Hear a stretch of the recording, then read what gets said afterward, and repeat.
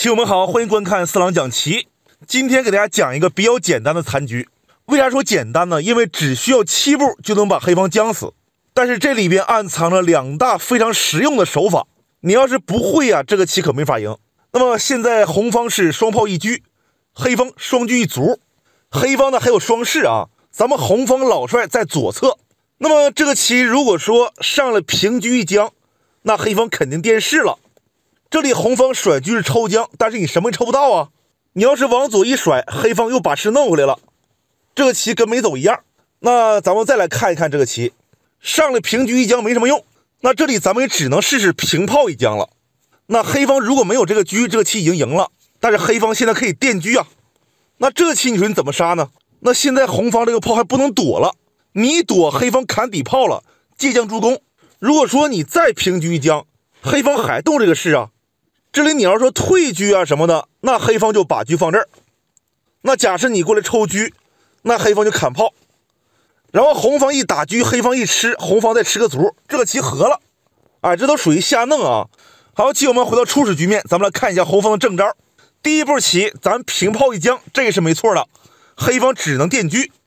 红方下一招棋是本局的第一个妙手，这招棋就是泰山压顶。哎，这招棋走可以说黑方半条命没了。为啥这么说呢？咱们看一下，首先黑方不能吃炮，不能吃顶上这个炮。这里首先你老将吃不动，车吃不动，你要是用士吃，无论用哪个士啊，下底一步杀，这不是铁门栓吗？那这个棋怎么办呢？那黑方不能吃，老将还出不来。其实黑方这边呢也没什么招了，他只能弃车砍炮了，这是他唯一的解法。砍炮以后咱们肯定要吃车，不可能讨老帅啊。你讨老帅以后黑方会用老将吃炮，这棋完了，咱们一定要吃车。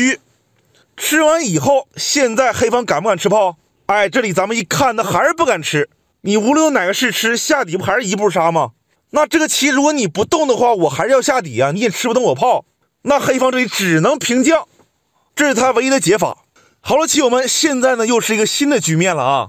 来，大家看一下状态，咱们炮的位置，车的位置，再外加黑方双士跟老将的位置。这里如果说咱们乱走一招，这个棋马上就和了，而且走不好这个棋都要输，因为黑方还有小卒呢。那好了，棋友们，就这个造型之下，红方的第二个妙手再次出现了。这招棋就是无敌锁喉炮。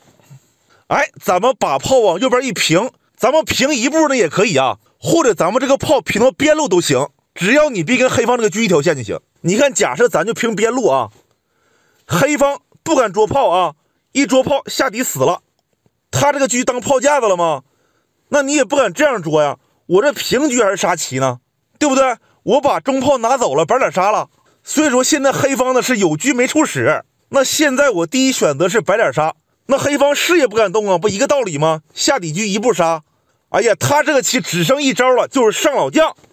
上老将以后，现在咱们红方变成低头车了，咱们只要把车往后一退，这个棋黑方还是不行，现在还是要白脸杀。你看这个棋，现在黑方这个中士还没法动，咱们有炮啊，咱们这个炮实在是太给力了。那黑方最后就随便嘛，他把车一提，咱平车一将，黑方电车，咱们进车一吃，绝杀无解。这盘棋呢，咱们只用了7步啊，但是这里面2个手法真是妙不可言呐。那好了，一切呢也该归于平静了。棋友们有收获就帮四郎点个赞，咱们明天再会，下课。